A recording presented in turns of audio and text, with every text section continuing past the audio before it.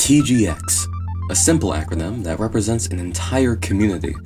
And the interesting thing about it, on a technicality, none of the letters in the acronym stand for anything. The TG in TGX originally stood for Teenagers Gaming, a reference to the origins of the TGX community rooted in the r/teenagers subreddit.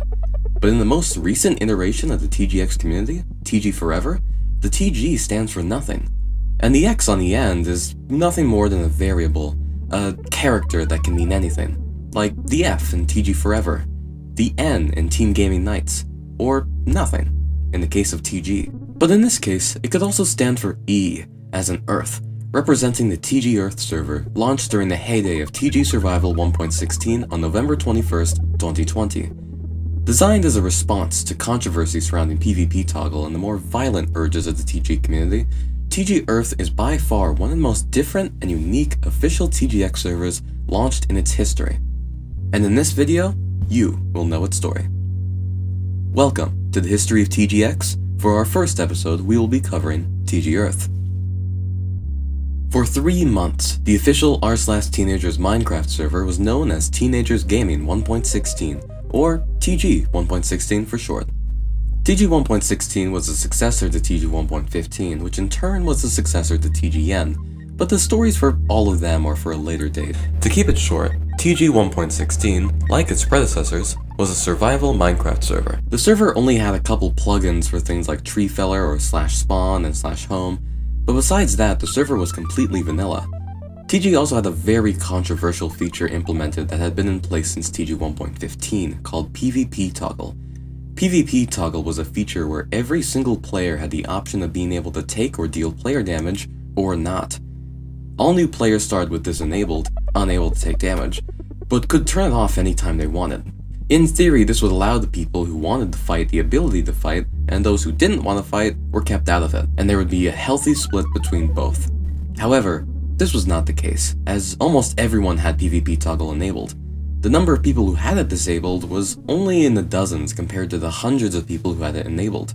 This made many of those who had it disabled angry, as although they wanted to fight, there was very few people they could attack. This agitated many, as they wanted to be able to engage in PvP without hunting for someone, with whoever they find likely being stacked full of armor, making them a difficult opponent. Many in the community were also upset with the type of server TG was, with the community leaning more towards a town-based server where everyone lived in peace. There was also some demand by many to have a factions-based server, where all groups would be in competition with one another. Fortunately for them, the TG Minecraft team had a response. Around September 2020, the TG Minecraft team would begin releasing images of a new Minecraft server that was going to be released soon, showing images of volcanoes, mountains, and rockets. Unfortunately, all records of these images have been lost due to Vilhu, community director of r/teenagers, deleting the Discord channels they were posted in. After weeks of posting these images, finally, the TG Minecraft team would reveal some information about this new server. On October 3rd, 2020, the new server, dubbed TG Earth, was announced. It would be a PvP factions-based server with a map that is a 1:1000 scale of the Earth. The server would be run on 1.12, could be played on any version above it, and had 1.8 PvP. There was no nether or end, but resources from each dimension would be available in volcanoes for the nether, and the moon for the end, the moon being accessible via a rocket in Florida, Kazakhstan, or through a portal in Svalbard or Antarctica. The server had a job system where players could work to earn money, which they could spend on the auction house where players would sell items or save up enough to found a faction, which they could expand with money. Factions could create warps that would allow them to teleport wherever they wanted across the world, as long as they owned the chunk, and could also ally or go to war against other factions. And of course, PvP toggle would not exist on this server. Everyone could be killed. Immediately, there was a massive hype across the TG community for this new server. People began forming factions and claiming parts of the world weeks before the server even launched. Some of these factions would include the Superiority faction, the Soviet Republic of Texas, the Illinois Empire, Brazil, the Roman Empire, the Kalmar Union, the Kingdom of Missouri, French Kentucky, the Island Federation, dozens and dozens of factions that ranged from several members to only one. These factions forming and land calling lasted for days up until the day of the server's launch. Finally, the day would come, and on November 21st, TG Earth would launch to the public. with the announcement also being posted to r/teenagers, bringing in hundreds of more people to the server. Immediately, the hub world that connected both TG Survival and TG Earth lagged severely, and barely anyone was able to get into the server, with those who were often kicked. However, after initial hype died down and the server began to stabilize, the first few factions were founded. Within hours, the first few factions began to rise, most of which being pre-existing communities founded by TG Survival members, rather than from new players from r/teenagers. The main four were the Soviet Republic of Texas, founded near Houston, Texas, Illinois, founded near Central Illinois, the Kalmar Union, located on the island of Svalbard, and the Superiority faction, which was created in Istanbul, Turkey. The next day also saw the founding of Brazil, founded in Neapolis, Sergipe. Back to the server's launch on November 21st, however, also saw the founding of World Police, a faction not formed by members of TG Survival or members of r/teenagers, but members of a completely different Minecraft Earth server, SMP Earth. This group did have a main base on TG Earth, like every other faction had, located in Hokkaido, Japan. But World Police differed from the rest, as they also had several small bases located outside every other large faction base, used for the sole purpose of raiding the opposing bases they are stationed next to, a popular strategy used on SMP Earth. World Police was able to use the Dynamap to find any locations on the map inhabited by players and would grief it. Within days, World Police had complete control over the server, hunting both new players who had just joined to bombarding heavily fortified bases run by the largest groups. World Police had TG Earth in an iron fist, and was not keen on letting go. However, it was discovered that many, if not most of the members of World Police had been hacking, using cheats that would enable them to walk on water among others. Shortly after this was discovered, on November 23rd, 2020, most of World Police had been banned from the server. Afterwards, the remaining members of World Police began to dox members of the TG moderation team, leading to the entire faction being banned. This would end the World Police conflicts, an unceremonious end to TG Earth's strongest faction who had once ruled the world. With World Police gone, one may presume that an era of peace would befall TG Earth, the members of the server thankful of their newfound liberty, free of the clutches of World Police, especially so on the infamous day of Thanksgiving. And you would be horribly wrong. On November 25th, 2020, a day before Thanksgiving, two representatives of Brazil, Aiden Swag and Sokane, traveled to Alaska to declare war.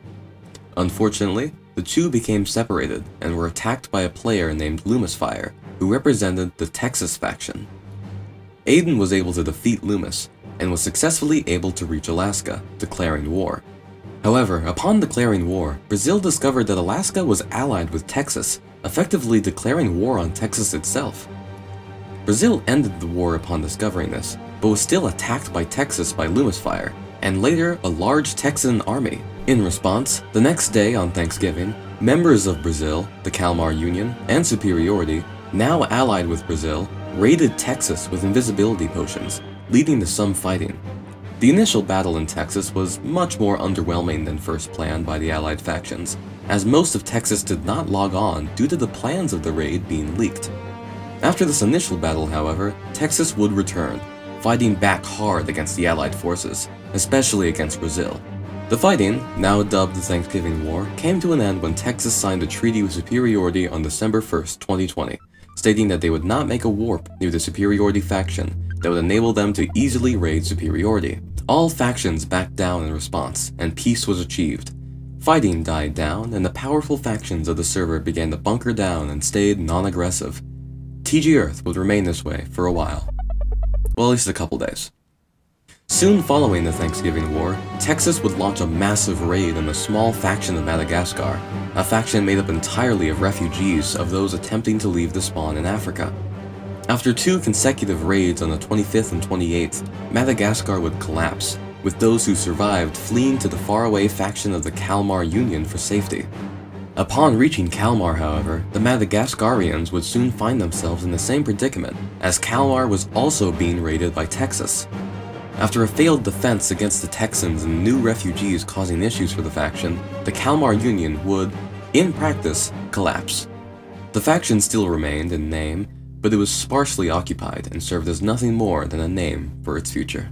December 13th, 2020, a faction in Ireland called the IRA was founded by player GeneticEmu, and would begin to grow into a larger faction at a time. Not long after, Texas would create a warp near the faction of Superiority, in direct violation of the treaty signed after the Thanksgiving War. In response, Superiority would form the Coalition, a group made up of Superiority, the IRA, the Kalmar Union, Brazil, and Illinois, with the entire group declaring war on Texas. This new war, dubbed World War II, with the Thanksgiving War being redubbed to World War I, ended after some fighting and the fall of Texas. With the fall of Texas, TG Earth would once again experience an era of peace on the server.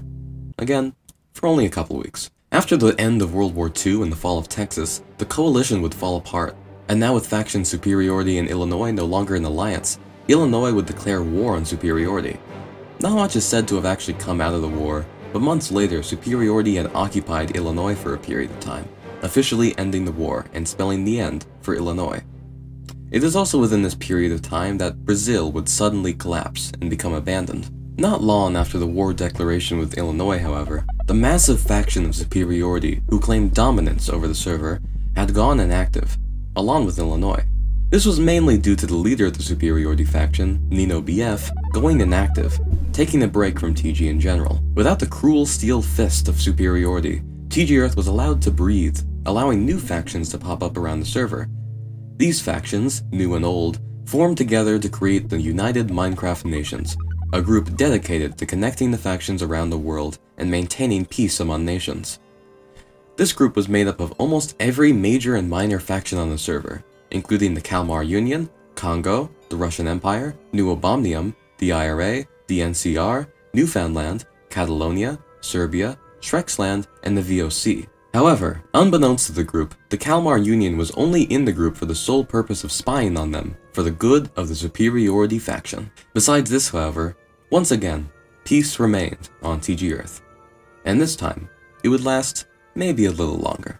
This peace would last for a couple months, from January to March, but it would soon come to an end. Back from the dead, Ninobf, leader of the Superiority faction, had returned to TG Earth, and with him, he brought the full might of Superiority. On the 16th of March, attacking at random, Superiority raided several factions part of the United Minecraft Nations, including New Obomnium, Serbia, and the VOC. Learning of the dangers of Superiority, the UMN hosted a meeting in Newfoundland to discuss the conflict, eventually declaring war on Superiority. Not soon after, Superiority was able to raid and completely occupy Newfoundland, shutting down the island from anyone who wanted to enter. Over the course of days, each faction part of the UMN was heavily raided or occupied. Fearing for their lives, the UMN had come up with a plan to build a bunker in the Pacific Ocean to bunker down and hide from Superiority. This bunker, built out of stone and granite, named Zion, did not last long. As soon, Superiority was able to quickly find and destroy the bunker, killing everyone inside. Retreating from yet another loss, the UMN created a new bunker named Perseverance off the coast of Japan that was much stronger than the previous bunker, made out of 2 layers of obsidian. Shortly after its construction, the UMN would launch a force into Superiority-occupied Newfoundland in a battle known as the Battle of Newfoundland. The battle was over in a minute, as Superiority slaughtered the opposing force in seconds. Only 1 soldier was able to make it back to Perseverance. After several unsuccessful raids, Superiority was finally able to break into the Perseverance bunker and once again massacred the UMN members inside. This would be the last battle of the war, as on March 29th, 2021, 12 days after the start of the war, the UMN was defeated by Superiority. The UMN Superiority War would be the final major war fought on TG Earth, and would cement Superiority as the dominant faction on the server.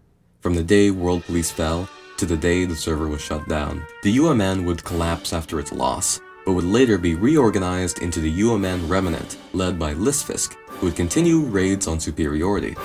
Unfortunately for the Remnant, however, Superiority would remain unflinching for the rest of the server's life. For 4 more months, TG Earth would remain open, but due to low player counts and diminishing player interest, the server would eventually shut down on July 19th, 2021, alongside its sister server, TG Survival 1.16. In the waning days of TG Earth after the UMN Superiority War, TG Earth would have very low player counts, barely staying above 0 on most days. The large size of the map, matched with the lack of significant community built around the server due to the sheer power of both the world police within the first few days of the server and the superiority faction later in the server's life, made for too big of a wall to break through when it came to forming a solid server.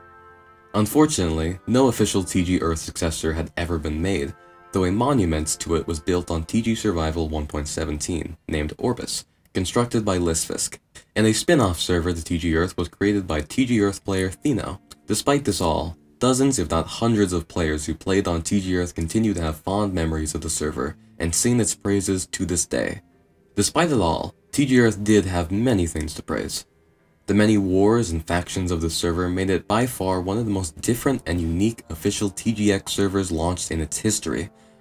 It was the most well thought out and properly executed response to the controversy surrounding PvP toggle and the more violent urges of the TG community, and as a player of it, I can say it was pretty damn fun. This has been Submadoge with the history of TGX, and I hope you can now say you now know the story of TG Earth.